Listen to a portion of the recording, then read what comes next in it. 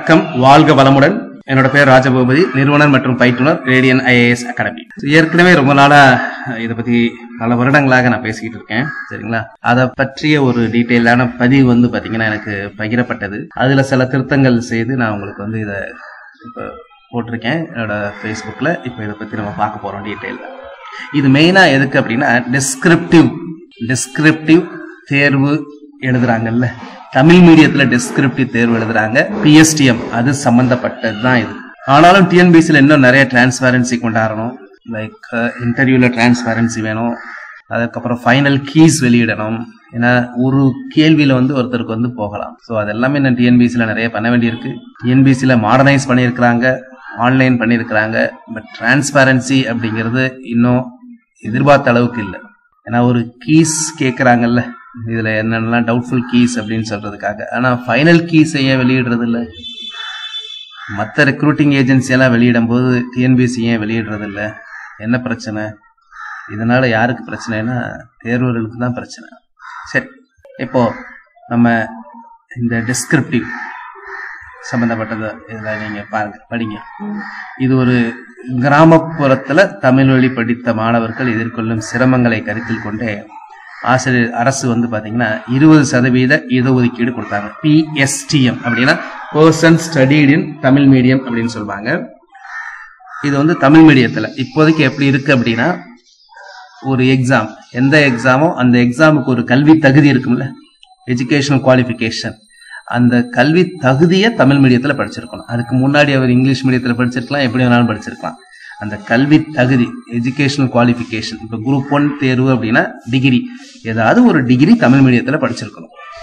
அவர் 4 degree English மீடியத்துல படிச்சுட்டு 1 degree Tamil medium படிச்சிருந்தா கூட அந்த தமிழ் மீடிய டிகிரியை வச்சு இப்போதைக்கு நம்ம பண்ணிக்கலாம். ஸோ அந்த PSTM ரிசர்வேஷன் 20% வந்துடும்.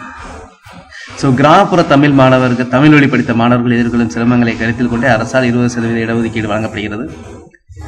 இது 10 + 2 + 3 முழுவதையும் தமிழ் வழியில் படித்த மாணவர்கள். 3 கூட திருத்தலாம், 3ன்றத 4ன்னு சொல்லலாம். ஏன்னா என்ஜினியரிங் இருக்கிறாங்க. 10 + 2 + 3 ஆர் 10 + 2 + 4 முழுவதையும் தமிழ் வழியில் படித்த மாணவர்களுக்கு மட்டுமே 20% இடஒதுக்கீடு. இது சமீபத்தில் பாத்தீங்கன்னா மதுரை உயர்நீதிமன்றம் வேறு வழக்கில் இதனை வலியுறுத்தினாங்க. ஏன்னா அரசோட ஐடியாவே என்னன்னா, PSTM அப்படிங்கிறது தமிழ் வழி மாணவர்களை ஊக்கப்படுத்துவதற்காக. அப்போ ஒருத்தன் ஸ்கூல்ல இருந்தே தமிழ் மீடியத்துல படிச்சானா அவன் தானே அந்த தமிழ்ல இது பண்றதுக்காக பண்ணியிருக்கிறான். தமிழ் வழியை ஒரு சிறப்படைய செய்வதற்காக அவன் பண்றான். அதுவும் யாரு ஃபுல்லா தமிழ் மீடியத்துல படிச்சவங்க யாரு? கண்டிப்பாக இந்த சமயத்துல நீங்களே எடுத்தீங்களே, இந்த சமயத்துல யாரு தமிழ் மீடியத்துல படிக்கிறா? வசதி குறைந்தவர்கள் தான் தமிழ் மீடியத்துல படிக்கிறாங்க. யார் இங்கிலீஷ் மீடியத்துல படிக்கிறாங்க? வசதி படைத்தவர்கள். வசதி குறைந்தவர்களும் எப்படியாவது கொண்டு போய் இங்கிலீஷ் மீடியத்துல சேர்த்துறாங்க.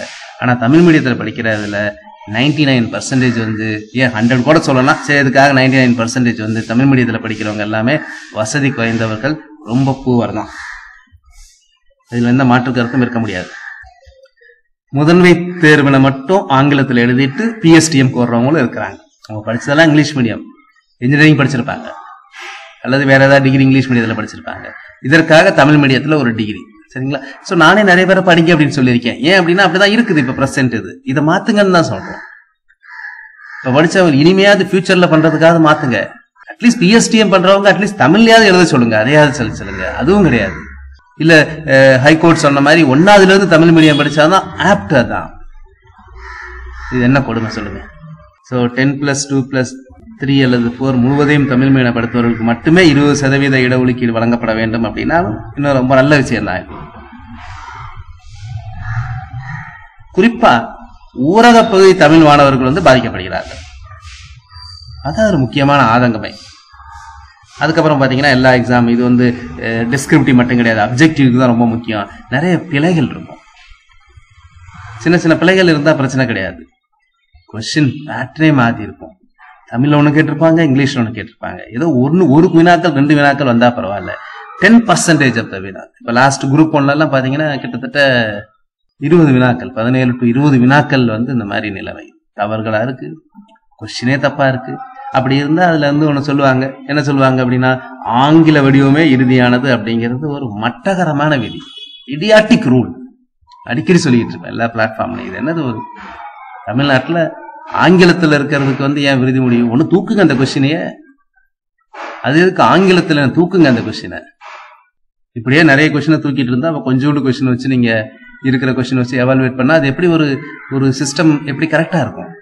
200 வினாக்கள் கேட்கறதுல நீங்க ஒரு 20 வினாக்கள் தப்புன்னு நம்ம தூக்கிட்டாலும் 180ல பண்ணா தப்புல. அப்ப அந்த 20 வினாக்கள் சரியாக இருந்தார்கள், அதை நல்லா படித்த மாணவர்கள் நல்லா பண்ணியிருப்பாங்கல்ல.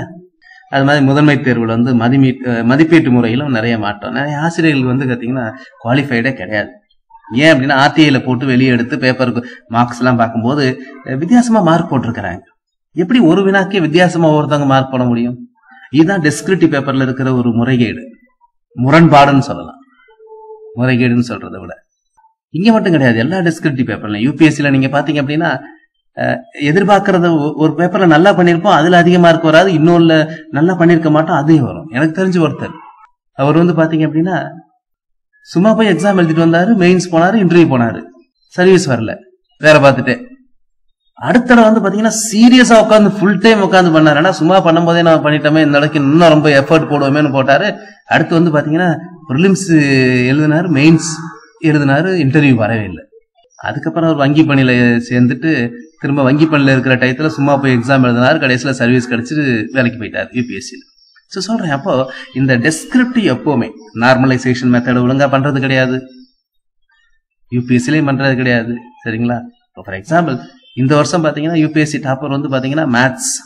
நீங்க மற்ற சப்ஜெக்ட் எல்லாம் கஷ்டம், ஒரு 250 மார்க்ஸ் அதுல வந்து 150 எடுக்கிறதே கஷ்டம். அவங்களாம் 170, 180, 100, 200 போட்டுறாங்க. ஸோ அங்கேயே நார்மலைசேஷன். அதுக்காக எல்லாரும் மேத்ஸ் படிக்க முடியாது, மேத்ஸ்ல ரொம்ப இன்ட்ரெஸ்ட், எல்லா மேத்ஸ் படிச்சவங்களும் மார்க் வாங்க முடியாது. நான் சொல்றேன், ஒரு நார்மலைசேஷன் அப்படிங்கிற மெத்தட் கொண்டா. எந்த நார்மலைசேஷன் இங்க அப்படின்னா தமிழ் மீடியம் இங்கிலீஷ் மீடியம்ஸ்க்கு நார்மலைசேஷன் கொண்டா. தமிழ்ல எழுதி செலக்ட் ஆனவங்க ரொம்ப கம்மி தான், 20% கூட இருக்காது. தமிழ் மீடியத்துல எழுதி போனவங்க இங்கிலீஷ் மீடியத்துல இங்கிலீஷ்ல எழுதினாதான் ஒரு அறிவுஜீவி அப்படின்னு நினைச்சிட்டு இருக்காங்க இன்னும் நிறைய பேர். அப்படியே இருந்தா கூட தமிழ் எழுதுற சில வார்த்தைகளுக்கெல்லாம் பாத்தீங்க அப்படின்னா அவங்களுக்கு வந்து அர்த்தம் புரியாது. தமிழ் எழுதுறது உண்மையிலே கஷ்டம். சோர்ஸ் புக்ஸ் வந்து தமிழ்ல கிடையாது, நிறைய இங்கிலீஷ்ல தான். அதை டிரான்ஸ்லேட் பண்ணி அப்ப தமிழ் மீடியம் படிக்கிறவங்க ரொம்ப கஷ்டப்படுவாங்க.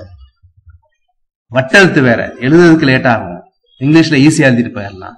ஒரு பேராகிராஃப் இங்கிலீஷ்ல நீங்க தமிழ்ல டிரான்ஸ்லேட் பண்ணி பாருங்களேன், தமிழ்ல நிறைய வரும். இது மாதிரி ஏகப்பட்ட சவால்கள் இருக்குதுங்க. பேராசிரியருக்கு நல்லா தெரிஞ்சிடும். அகில வழியில் படித்த பேராசிரியருக்கு தமிழ் தெரிஞ்சிருக்கணும். நீங்க தமிழ்ல ரொம்ப அப்டேட். யாருக்கு நல்ல நாலேஜ் இருக்குன்னா எக்ஸாம் எழுதுறவனுக்கு தான் நாலேஜ் இருக்கும், திருத்துறவருக்கு என்ன நாலேஜ் இருக்கும் சொல்லுங்க. ஸோ இந்த பிரச்சனையை வந்து தீர்க்கணும். இதை போய் நீதிமன்றத்துக்கு கூட்டா இது பாலிசி டெசிஷன்ஸ் ரொம்ப இது வரைக்கும் நீதிமன்றத்துக்கு டிஎன்பிசிக்கு எதிராக போனது எல்லாமே சக்சஸ்ஃபுல்லா ஆன மாதிரி ஒன்றும் தெரியல. நானும் கடந்த இந்த ஃபீல்ட்ல வந்து கிட்டத்தட்ட ஒரு 20 வருடங்களுக்கு மேலாக இருக்கேன். மாணவர் 2001 குரூப் 1க்காக எழுதினவங்க வந்து ட்ரெயின் பண்ணிக்கிட்டு இருக்கிறேன். ஸோ எனக்கு தெரிஞ்சு நீதிமன்றத்துக்கெல்லாம் போய் ஒரு ஸ்டூடெண்ட்ஸ்க்கு ஆதரவா தீர்ப்பு வரல, ஜென்ரலான தீர்ப்பு, பொதுவான தீர்ப்பு. ஸோ இதை வந்து அரசிடம் டிஎன்பிசியிடம் தெரியப்படுத்துவோம். இப்போ இருக்கிற 3 பேர், கண்ட்ரோலர், செக்ரட்டரி, சேர்மன், ரொம்ப எஃபிஷியண்டான ஆட்கள். அங்கே நினைச்சாங்கன்னா கண்டிப்பாக பண்ண முடியும். ராமகிருஷ்ணன் சார் சொல்ற மாதிரி சில ஆசிரியர்கள் ஆங்கில வடிவத்தின் அறிவின் அளவுகோலாக பார்க்கின்றனர். இந்த மனோதம் மாற வேண்டும். சிலருக்கு இங்கிலீஷ் தெரிவதில்லை, அவர்கள் கூட முழு தமிழடைய குறைவாக இருக்கு. தமிழ் எழுதுனா ஏதாவது மட்டம் அப்படின்னு மாதிரி நினைக்கிறாங்க. இருக்கு அந்த இது. காலேஜில் படிக்கும்போது என் தமிழ்ல பேசினா மட்டம், இங்கிலீஷ்ல பேசினாதான் உயர்ந்ததுன்னு இருந்தது. அனைத்து முன்வைசர் ஆங்கில வெளியே 10+2+ படித்தபோது தமிழ் வழியில் டிகிரி படித்து வருகின்றார்கள். நீங்கள் குறிப்பிட்டுள்ள மதுரை உயர்நீதிமன்ற தீர்ப்பு நடைமுறைப்படுத்த வேண்டியதுதான் அவசியம். ஜோசப் ஜபா ஜோசலி. கண்டிப்பாக முதன்மை தேர்வில் அறிவியல் மற்றும் தொழில்நுட்பம் சார்ந்த வினாக்களுக்கு முற்றிலும் தமிழாக்கத்துடன் நாம் விடையளித்தால் அனைத்து மதிப்பீட்டாளருக்கும் அறிவியல் மற்றும் தொழில்நுட்ப சார்ந்த தூய தமிழாக்க வார்த்தைகள் அறிந்திருப்பார்கள் என்பது சந்தேகம். சொல்றேன், நான் தான் சொல்றேன். ஆஸ்பிரன்ஸ் எழுதுறாங்கல்ல, மெயின்ஸ் எழுதுறாங்கல்ல, அவங்க தான் ஹைலி நாலேஜபிள். அதே மாதிரி குரூப் 1 இன்டர்வியூ போறாங்கல்ல, அவங்க தான் ஹைலி நாலேஜபிள். அங்க இருக்கிறவங்களுக்கு ஏதோ ஒரு சில தான் தெரியும், புக்கை பார்த்து கொஸ்டின் கேட்பாங்க. வாட்ஸ்அப் அப்படிங்கிற வார்த்தைக்கு அவங்களுக்கு எப்படி தமிழ்ல தெரியும்? தெரியாது. அவங்க படிச்சுட்டு வேணா இன்டர்வியூல கேட்பாங்க வாட்ஸ்அப்க்கு என்ன தமிழ் அப்படின்ட்டு. அப்ப அந்த மாதிரி தூய தமிழாக்கத்துடன் இன்னும் நல்ல குவாலிட்டியா ஆன்சர் கொடுப்பாங்க. இப்ப சப்போஸ் அவங்க கீ கொடுக்குறாங்கன்னு வச்சுக்கோங்க, கீயை வச்சு மேட்ச் பண்றாங்க, அதை விட பெட்டர் பிரசன்டேஷன் கொடுத்தா என்னடா இது வித்தியாசமா போறான்னு நினைச்சு மார்க் குறைச்சிடுவாங்க. எனக்கு தெரிஞ்ச நிறைய தமிழ்ல ரொம்ப நல்ல எக்ஸலன்ட் பிரசன்டேஷன் பண்ணவங்க எல்லாம் வரல. எல்லாருமே ஒரே காமன் வந்து எவாலுவேஷன் இருந்தாலும் பரவாயில்ல. வாத்தியார் மாற முடியல. சரிங்களா? ஒரு 100 பேப்பர் ஒரு வாத்தியார் திருத்தினார், 100 பேப்பர் இன்னொரு வாத்தியார் திருத்தினார்னா கண்டிப்பா மார்க் வித்தியாசப்படும்ல. 1 மார்க் 1/2 மார்க்ல வந்து எவ்வளவு டிசைட் பண்ணும்போது இதுக்கு ஏதாவது ஒரு சிறந்த இது பண்ணணுங்க. ஸோ கண்டிப்பாக நம்பிக்கையில் இருக்கார். மாற்றம் ஒன்றே மாறாதது. தமிழ் வழி கல்வி கற்ற மாணவ நிலை ஒரு நாள் தரம் உயர்த்தப்படும் என நம்புகிறேன். கண்டிப்பா தங்களை நல்லதொரு பதிவுக்கு மிக்க நன்றி ஐயா. ஸோ இதில் நான் சில மாற்றங்கள் தான் பண்ணியிருக்கேன். பட் ஒரிஜினல் இது வந்து எனக்கு வாட்ஸ்அப்பில் பகிர்ந்தது. நான் 10th வகுப்பு தலைவர் சொல்கிறேன். நான் ஆங்கில வழியில் தமிழ் வழியில் தான் படித்தேன். ஆனால் எனக்கு வந்து டிகிரி படிக்கும்போது தமிழ் வழியில் இல்லை. அதனால் வேறு வழி இல்லாமல் நான் ஆங்கில வழியில் தான் படித்தேன் அப்படின்னு சொல்கிறேன். மதுரை ஹைகோர்ட் வெர்டிக்ட் டேட் வந்து 10+2+3 PSTM ஜனவரி 22 சார். தமிழ் இந்து பேப்பர். நன்றி. ஸோ இதற்கு எல்லாமே தேர்வர்கள் தான் முயற்சி செய்ய வேண்டும். இதெல்லாம் ஆதங்கம். இது வந்து மிகச் சரியான ஆதங்கம். இது வந்து கண்டிப்பாக இது பாதிப்பை ஏற்படுத்தக்கூடியது. ஒவ்வொருத்தங்களுக்கும் உணர்வார்கள். இப்போதைக்கு இருக்கிற பேட்டர்னில் வந்து பார்த்தீங்கன்னா அந்த குவாலிஃபிகேஷன் மட்டும் தமிழ் மீடியத்தில் படித்தா போகும்.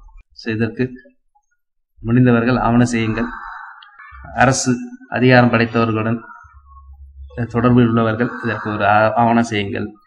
மினிஸ்டர்ஸ் இந்த மாதிரி தெரிஞ்சவங்க வந்து இதுக்கு ஒரு ஸ்டெப் எடுங்க. கண்டிப்பாக இதை வந்து மந்திரிமார்கள் கண்டிப்பாக கேட்பாங்க. ஏன்னா தமிழ்ல பாதிக்கப்படுறவங்களுக்காக. நன்றி. இன்னொரு காணொலியில் உங்களை காண்போம். கிறிஸ்துவ நண்பர்களுக்கு கிறிஸ்துமஸ் நல்வாழ்த்துக்கள். நன்றி.